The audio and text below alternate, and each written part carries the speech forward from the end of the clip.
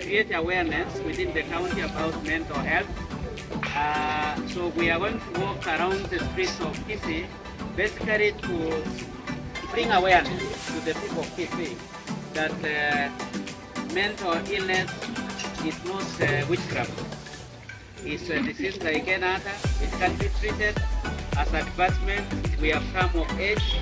We now have experts who can treat anybody who can have a mental breakdown. So basically, by us walking around, what we are trying to do is to bring it to the people of Kisii that whenever somebody has a mental illness, that is not witchcraft, is sickness, let them bring to the hospital. This will be able to walk following this police van. Will be able to clear the way for us. So even if you don't know the route, just follow the vehicle. Okay? Okay, 1, 2, 3. Hooray!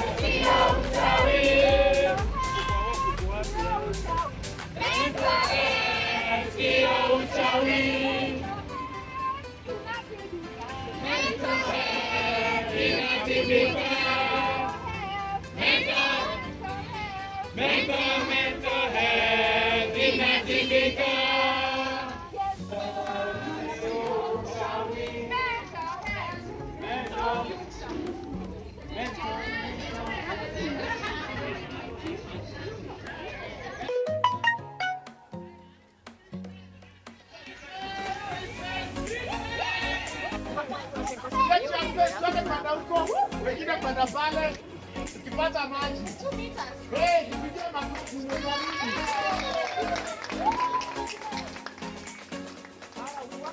kidogo. Wachana hizi vitu sasa. Peleka huko ndani. Hapo kwa hall. Saiso. In. Out. Touch your head. Jump on the floor. Touch your head, touch your knees. Unasema ni touch your head, touch your knees, shake your head.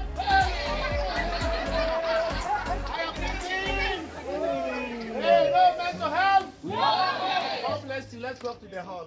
From an organization called Hugs, and in the actual assistance. So we ensure that we have conversations about mental health every Sunday at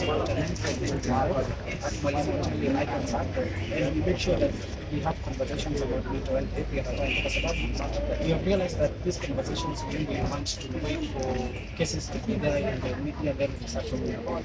So I'm glad that there are very many organizations here that today we are coming together as a community to actually address mental health, because it's a topic that we've ignored for a long time. So I'm glad that this is happening, and I want to call all the people in the world to know that mental health matters, because there's no mental health without mental health. There's no health without mental health. It all starts with our minds first before we get all something healthy. Hi everyone, Sharon Kerubo here from A Million Hugs. Today's Mental Health Awareness Day worldwide, and I'm really grateful for everyone who has shown up today. You don't have to suffer in silence. You can always live this life as long as you just share what's going on. You don't have to be silent about anything, and it's totally okay not to be okay sometimes. Tupigia simu ya A Million Hugs to 0727 603 714. You can always get a professional from that number, 0727 603 714. Yeah. Welcome to A Million Hugs. Dr. Mutinda, as you heard, the other mental health specialist in Kisii. This day is very important for us, as my colleagues have been mentioning, because it's to destigmatize the illness. I mean, the illnesses, and also now to explain about mental health, because there's a lot of stigma associated with mental health, and we want people to know that when you're unwell, you can come and get treated. Mental health is very important, because when you're not okay, you cannot function to your full capacity. So that is why we are here, championing the cause. Hi everyone, it's Wanjiro from Million Hugs. Today it's about mental health. I'll tell you what does it mean. Mental health, it affects how we feel, we act, we think, and that's why we have come here to create awareness to everyone. So everyone, you're welcome to mental health awareness. I love it. I shared with a close family, close friends that you are going through depression.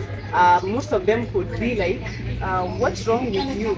Everyone has stress, everyone has worse than you. So I felt like every time I shared my story and what I was going through, people tried to like invalidate my feelings and tell me like, why are you stressed over small things? Others have worse things than you. So I felt a lot of stigma, both from close family and close friends.